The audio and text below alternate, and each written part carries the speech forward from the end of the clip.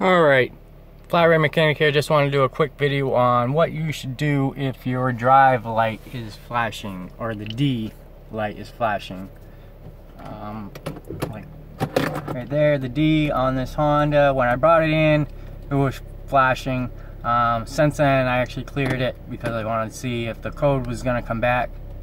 And it did, but right now it is not flashing. But if you have a drive light that is flashing on your Honda, basically what that means is you have a transmission issue. And in order to find out what that problem is, you will need a scan tool. In this instance, this one set a check engine light and the drive light was flashing at the same time, which usually will happen. The check engine light will come on and the drive light will flash.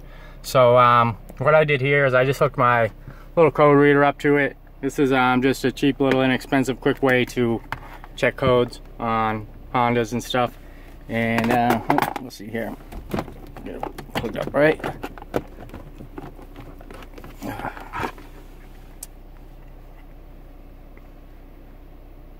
Alright, so I'm just gonna read it, and it says we got a P0847.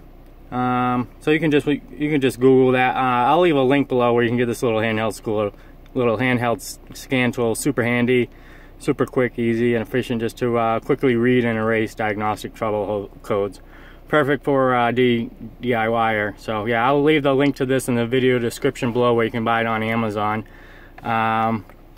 Well, let's go ahead and I've already looked this code up, and what that is a transmission third clutch pressure switch.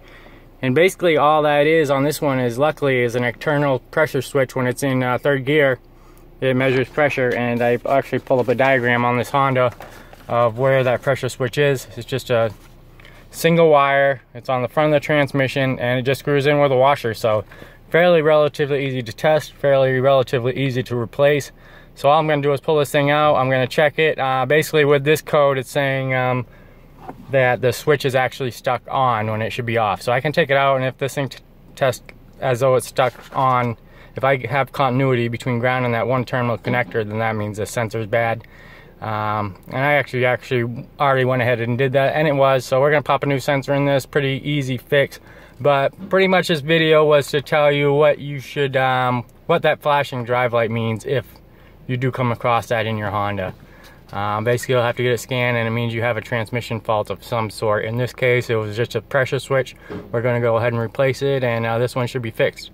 Thanks for watching, guys. Flat Rate Mechanic. Be sure to hit the thumbs up button and subscribe to my channel if this was helpful. Till next time.